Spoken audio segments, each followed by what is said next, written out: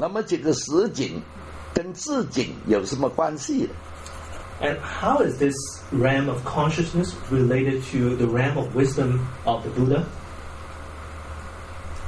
就是因为自景有2个功能，就令这个实景能够升起来。 And we have to understand this from the perspective of the realm of wisdom, in a way that the realm of wisdom itself has 2 functions, okay? And it is based on the functions of the realm of wisdom that our consciousness realm can arise. 这自景的2个功能，我们就把它叫做另外给一个名词给它，就叫如来法身功德了的魔力。of Tathagatagarbha. So one of the 2 functions of the realm of wisdom is the virtues of the truth of body that we mentioned earlier. So the Dharmakaya, the Dharmakaya or the body of truth that we talked about earlier, it's not just a state, it's not just a realm of some sort. It itself has its own functions. Okay, so we call those functions the merits, or the virtues of the Buddha. 2种功德，第一种我们叫做现分，这个现分就是自景上所有的生机，没有这个生机，我们这个世间，我们这个实景就不能升起了。So one of the 2 functions of this realm of, one of the two functions of this Dharmakaya, the body of truth, is the vitality. It's the aspect that allows things to arise, allows life to exist. 第2个我们叫明分，明分就是令所有的个体能够分别出来的，能够把它区别出来的这样的一种作用。所以我们每一个人都有不同的相，而且再说人跟小狗也有就是不同的形象，这些不同的形象就是从一个现分令它有实景能够有了别的可能。 And the second function is cognizant aspect, that things can be cognized, things can be distinguished into different kinds. For those of you here who know Tibetan, the first function is known as Nanwa, and the second is known as Salwa. Okay, so they are about, first of all, the vitality, and second, the aspect of cognizability. 所以灵马派修道学修法了，其实就是修这2份。 So the practice of the Nyingma school of Tibetan Buddhism is all about the practice of these 2 different aspects, or not different, these 2 related aspects of the Dharmakaya, or the body of truth. 当修现分的时候，我们就叫升起四谛。 And the first kind of practice that is related to this vitality is known as the generation stage of practice, which I'm sure some of you here knows about, Tibetan Buddhism, that it is about the practicing of mandala, or the generation of deities and so forth. 修明分就是叫圆满四谛。 And the second aspect is about the perfection stage practice, which allows luminosity to arise naturally. 现在总结一句来讲，就是佛有一个自景，这个自景我们把它叫做如来法身，与这个法身有它的功能，这叫如来法身功德。这个功能就是这2份，我们靠着这2份才能升起实景，没有这2份，实景就不能升起了。 So to conclude, I know that there are many terms involved here, but to give you a conclusion about this, is that the attainment of the Buddha can be described as the attainment of a realm of wisdom. And this realm of wisdom, as we mentioned earlier, is also known as the body of truth. or the Dharmakaya. This Dharmakaya is not just a principle of some sort or an empty realm. This realm of wisdom itself has its own functions. Something that comes innate with this realm of wisdom are the two functions of vitality and the function of cognizability. And it is through those two functions that our realm of consciousness can arise. Okay? So in other words, the way our mind function is actually within this state of wisdom of the Buddha, and yet we are not aware of that. 这样，我们就把这一个境界，就是如来法身连同实景，我们就把它叫做如来藏。So the entire description that I summarized just earlier is known as the Buddha nature, okay, or the Tathagatagarbha.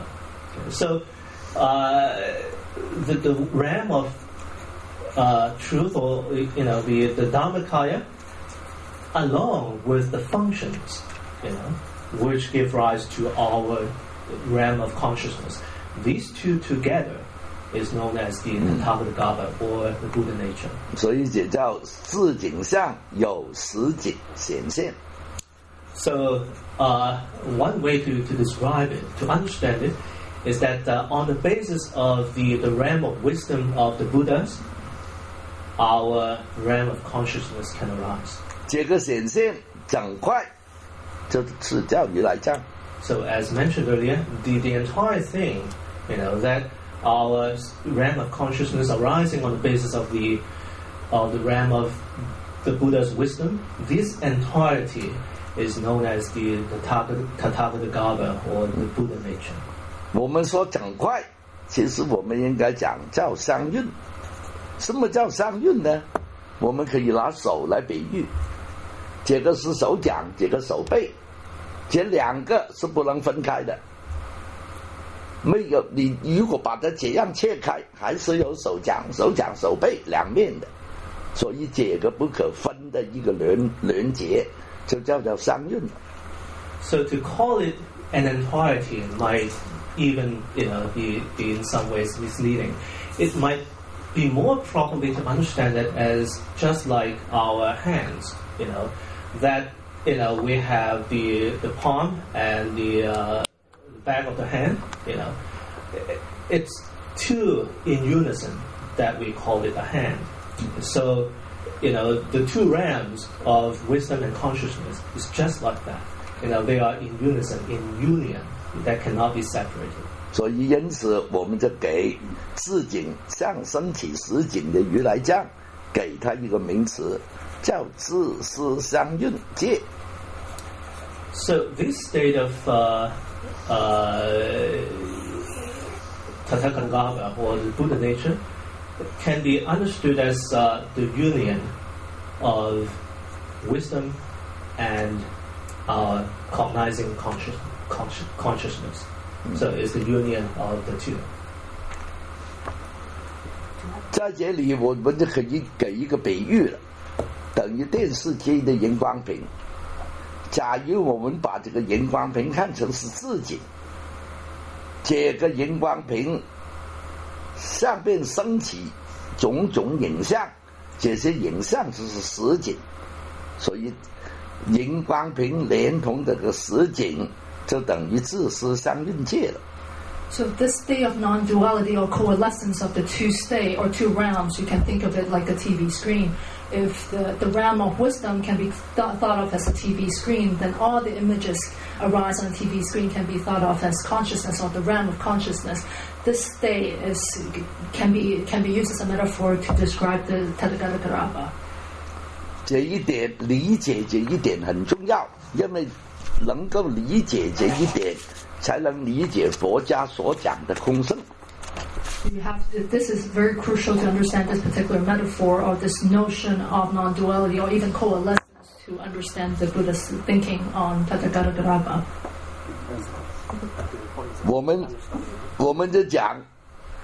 我们这个世间一切东西，一切法，说一切法，一切法达拉玛，它的自性是什么呢？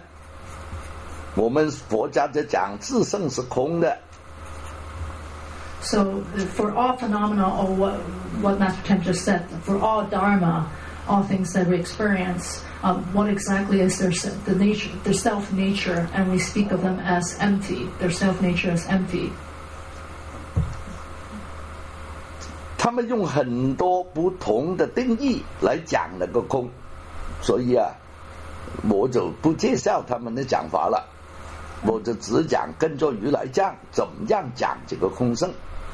There are many ways of describing, or many sayings about this emptiness, and Master Tam will not describe them. From now on, he'll make use of Buddha nature or the Buddha doctrine to describe emptiness from now on. 我可以说，没有一个宗派讲空是能够像用如来讲讲空这么究竟的。So far there has not been a particular Buddhist sect has described emptiness in an ultimate way as much as the Buddha nature doctrine. 一个荧光屏上面有东西显现了。